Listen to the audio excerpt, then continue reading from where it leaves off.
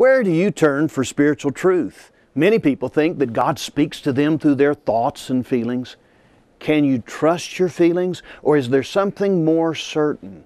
Hello, I'm Phil Sanders, and this is a Bible study in search of the Lord's way. And today we're going to explore how God speaks to us today. So stay with us.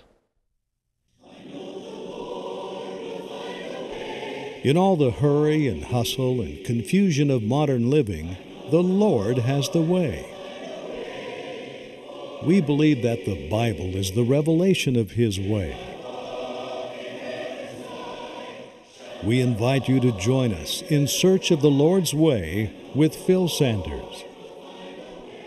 Welcome to In Search of the Lord's Way, where we search the Scriptures to find the Lord's will for every aspect of our lives. We go to the Holy Scriptures because we know that they are from God and are utterly true. Thanks so very much for letting us into your busy life. We love hearing that you're watching or listening. We want to be a part of your life each week.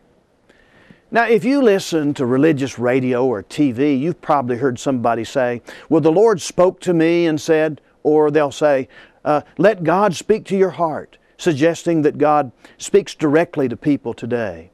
Other people feel that the feelings that they possess are evidence of God's will for their lives.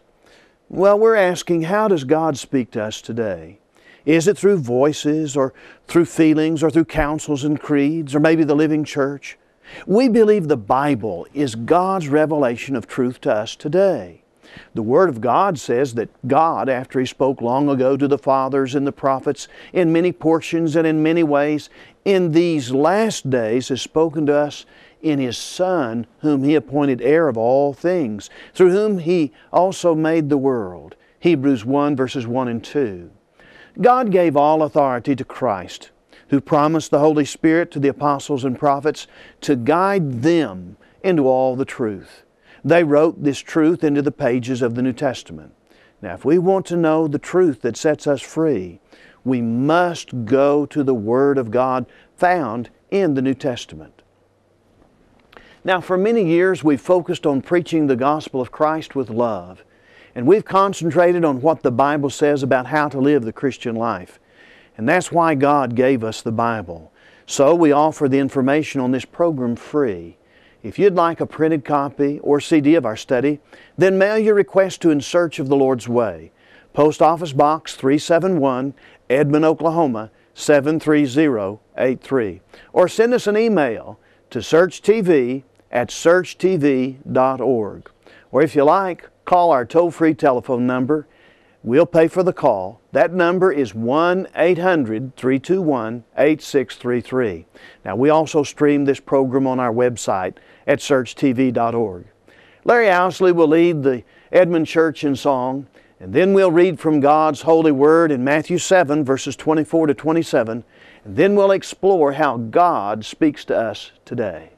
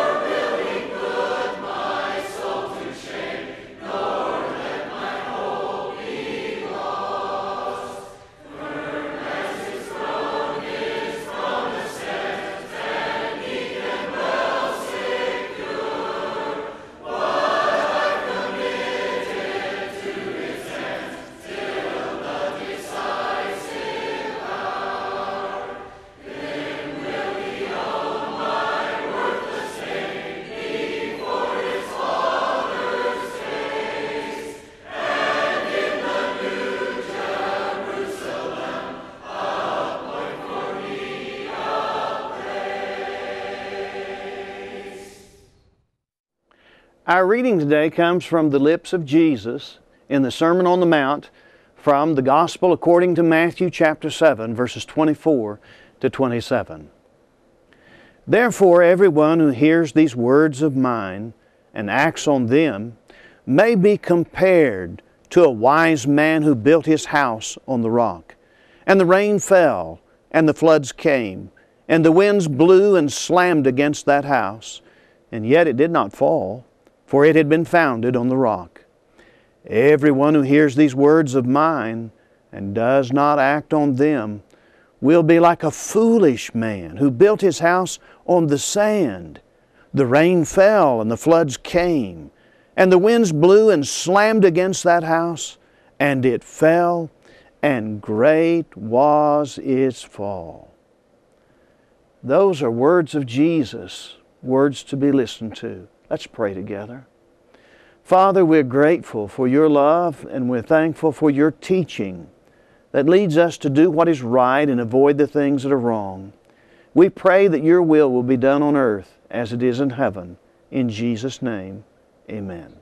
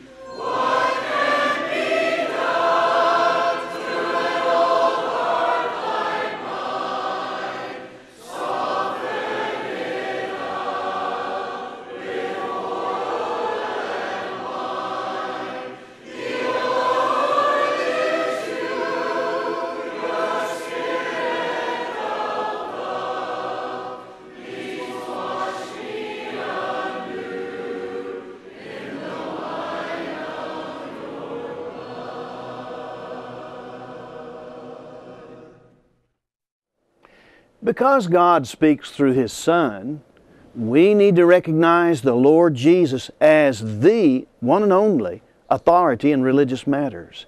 He has more authority than anyone, any group, or any church. He is the Son of God. And Paul said that God raised Him, that is Jesus, from the dead and seated Him at His right hand in the heavenly places, far above all rule and authority and power and dominion and every name that is named, not only in this age, but also in the one to come.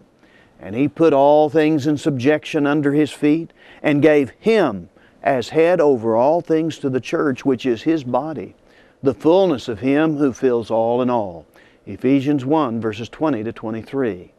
Now, the church is subject to Jesus, not to any man or any council.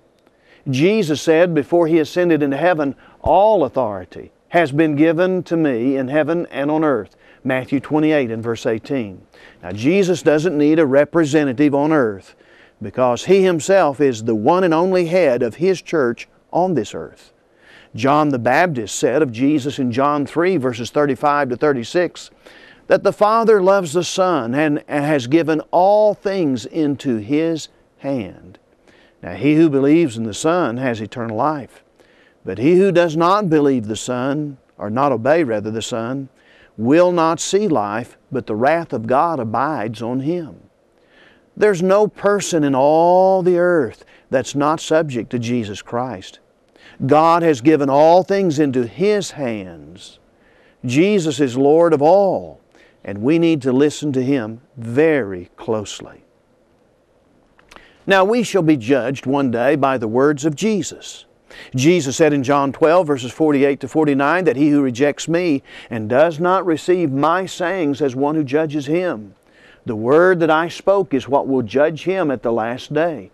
For I did not speak on my own initiative, but the Father Himself who sent me has given me a commandment as to what to say and what to speak. We're not going to be judged by opinion polls, by the creeds of men, or by some denomination's beliefs. We will be judged by the words of Jesus found in the New Testament. So we truly need to know what the Bible says, don't we? Now, Jesus, by the Holy Spirit, gave His apostles the Word that His Father had given to Him. In John 14, verses 25 and 6, Jesus told the apostles, "These things I have spoken to you while abiding with you. But the Helper, that is the Holy Spirit, whom the Father will send in my name, He will teach you," that is the apostles, "all things, and bring to your remembrance," that is you apostles, "all that I said to you." God determined that the words that He had given Jesus would be taught by the Spirit to the apostles for their time and for all time. The words of Jesus were not merely for the first century, oh no, but for every century as long as this world stands. God in these last days has spoken to us in His Son. God is speaking to us in the Bible. And Jesus promised His apostles in John 16, verses 12 to 15 this. He says, "I have many more things to say to you," that is, you apostles, "but you cannot bear them now. But when He, the Spirit of truth, comes, He will guide you, apostles, into all the truth. For He will not speak on His own initiative, but whatever He hears, He will speak. And He will disclose to you what is to come. He will glorify Me, for He will take of mine and will disclose it to you. All things that the Father has are mine, and therefore I said that He takes of mine and will disclose it to you." Now, the apostles knew the truth of God, the whole truth of God. They were the spokesmen for God in their own day and really for all time. You remember it was Jude, the brother of Jesus, who wrote in Jude 3, "Beloved, while I was making every effort to write to you about our common salvation, I felt the necessity to write to you appealing that you contend earnestly for the faith which was once for all handed down to the saints." Now, Jude, who wrote sometime between 65 and 80 AD, was already speaking of the faith. That is, that body of doctrine which was once for all time handed down to the saints. What the Word said in the first century, it also says and means today in the 21st century. Jude wanted Christians not only to believe that faith, but also to contend for it, to uphold it, and to keep handing it down. Paul told Timothy, his true son in the faith, "The things which you have heard from me in the presence of many witnesses, you entrust these to faithful men who will be able to teach others also." 2 Timothy 2 and verse 2. Paul wanted the truth to be passed down from generation to generation. And this is why Paul said in Ephesians 4 verses 4 to 6, "There is one body and one Spirit, just as you were also called in one hope of your calling. One Lord, one faith, one baptism, one God and Father of all, who is over all and through all and in all." There is indeed just one faith, and we are to contend for it.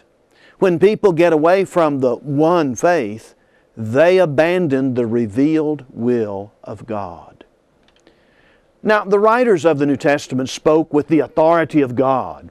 In 1 Corinthians 2, verses 12 to 13, Paul said, "Now we have received not the spirit of the world, but the Spirit who is from God, so that we may know the things freely given to us by God, which things we also speak, not in words taught by human wisdom, but in those taught by the Spirit, combining spiritual thoughts with spiritual words."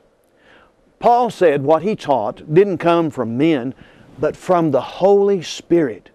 God was behind his teachings and his writings. And that's why we can say whatever Paul said, we can also say God said it. Because both statements are true. God moved Paul to say the things he taught.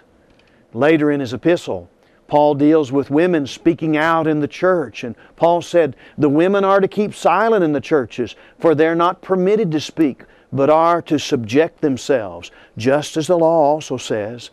He goes on to say it's improper for a woman to speak in church. And then he says, was it from you that the Word of God first went forth? Or has it come to you only? If anyone thinks he's a prophet or spiritual, let him recognize that the things, Paul says, which I write to you are the Lord's commandment. And then he said, but if anyone doesn't recognize this, he is not recognized. That's 1 Corinthians 14 verses 34 to 38. Now Paul would not be ignored. He had spoken the Lord's commandment. On another occasion, Paul defends himself by explaining where he got his gospel. Paul said, for I would have you know, brethren, that the gospel which was preached by me is not according to man, no. For I neither received it from man, nor was I taught it, but I received it through a revelation of Jesus Christ. Galatians 1 verses 11 to 12. It was because of this that he could be so sure about his gospel, that his gospel was true and right. It was actually the gospel of God. In fact, the Apostle Paul warns everyone to stay with his gospel and not change it. And anyone who changes his gospel risks losing his soul and the souls that he teaches. Galatians 1 verses 6 to 10 says, I am amazed that you're so quickly deserting Him who called you by the grace of Christ for a different gospel, which is really not another. Only there are some who are disturbing you and want to distort the gospel of Christ. But even if we or an angel from heaven should preach to you a gospel contrary to what we have preached to you, he is to be accursed. As we have said before, so I say again now, if any man is preaching to you a gospel contrary to what you received, he is to be accursed. For am I now seeking the favor of men or of God? Or am I striving to please men? If I were still trying to please men, he says, I would not be a bondservant of Christ. God's written Word is sacred and unchangeable. When you get away from the Bible, you also leave God. In 1 Thessalonians 2 verse 13, Paul spoke well of the Thessalonians because of their faith and obedience. He said, for this reason we also constantly thank God that when you received the Word of God, which you heard from us, you accepted it not as the word of men, but for what it really is, the Word of God, which also performs its work in you who believe. Now God's Word can work in our lives when we're willing to listen to it and apply it to our lives. And unless we humbly obey God's message, we cannot receive its blessings. In 2 Thessalonians 2 and verse 15, God said, so then, brethren, stand firm and hold to the traditions which you were taught, whether by word of mouth or by letter from us. Now God has always demanded His people to stay with what they have learned from Jesus and His apostles, not moving from those things or getting involved in human traditions or human ideas. There truly is but one gospel, so please, please hold to it. Now with so many voices, so many denominations, so many non-denominational community churches saying so many different things, do they all speak for God when they contradict each other? When they contradict themselves and they argue with each other, are they really from God? The Lord Jesus Himself distinguishes people, and here's how He does it. He does it by how they listen and follow His Word. He said to the Jews in John 8 verses 31 to 32, that if you continue, that is to remain, to dwell in, to abide in my Word, then you are truly disciples of mine, and you will know the truth, and the truth will make you free. Now, to continue in Jesus' Word means to remain, abide, or stay there. Jesus said true disciples do that. Now, some people say that they're disciples, but they go outside to other sources of information. Some believe they hear from God directly, some trust in their feelings, some merely look to whatever is popular and happening. The unfortunate thing is that when they get away from the Word, they leave God too. The Lord Jesus said in Matthew 7 verses 21 to 23, not everyone who says to me, Lord, Lord, will enter the kingdom of heaven, but he who does the will of my Father who is in heaven will enter. Many will say to me on that day, Lord, Lord, didn't we prophesy in your name, and in your name cast out demons, and in your name perform many miracles? And then Jesus says, I will declare to them, I never knew you. Depart from me, you who practice lawlessness. Now, it's not speaking religious language or doing religious things that make us right with God. No. A true Christian is one who hears and one who does the will of the Father who is in heaven. These people talked and acted like good religious people, but Jesus rejected them because they did not follow what God wanted and commanded. They stepped outside the will of God, and they were lawless. They did what they wanted to do. They did what they thought was popular. God was not subject to the cultural whims of anyone, and He's not subject to the cultural whims of people today. 1,000 people can say something different than what God says, but what God says is true. And they will find themselves building their house upon sand if they make up stuff and change or try to change the will of God. God hasn't changed, and you can't change Him. Now, if the true disciples remain in the Word, how do you rate the church that you attend? Let me ask you, does your church stay with the Bible, or does it vary from the Bible? There are an awful lot of preachers this day and time that tell an awful lot of stories and do all kinds of things and maybe throw in one verse at the end. Let me tell you what, if you've got a preacher like that, he's not a preacher. There are a lot of churches today that have preachers that will not preach against sin. Let me tell you something, if you've got a preacher like that, he's not a preacher of the gospel, because the gospel speaks about sin and the answer to sin. Now, you and I, one of these days, are going to be judged by the words of Jesus, not by how we feel about things. And the only standard we have is the Word, the written Word of God found in this book, the Bible. And so let's stay with what we know to be true and right. We have no promise, no blessing when we substitute our own ways for the Word of God. We truly become lawless because we aren't listening to God, but to our own desires. Let's pray together. Oh, Father, may Your will be done on earth as it is in heaven. May we listen to Your words here and take them to heart and follow You with everything that's within us. In Jesus' name we pray. Amen.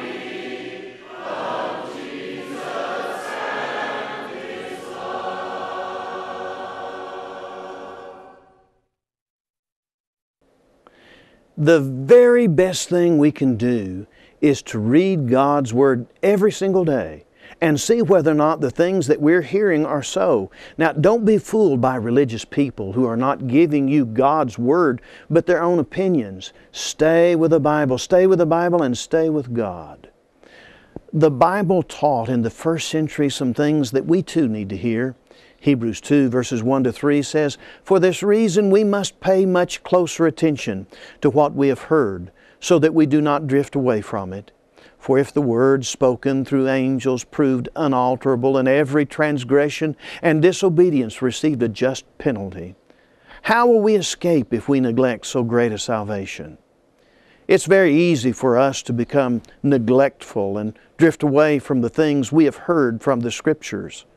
That's where the truth is, not in our feelings, not in what makes us happy, not some counsel or creed or human tradition. Go to the Word for the truth.